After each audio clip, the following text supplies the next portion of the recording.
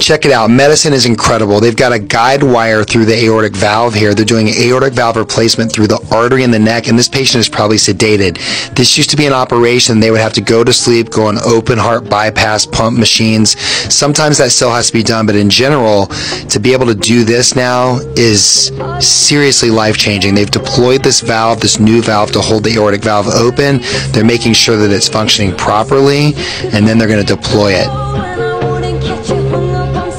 There you see it working. Now they've released it. The guide wire is going to now slowly be removed. And this patient was sedated, and now they have a new valve. Amazing.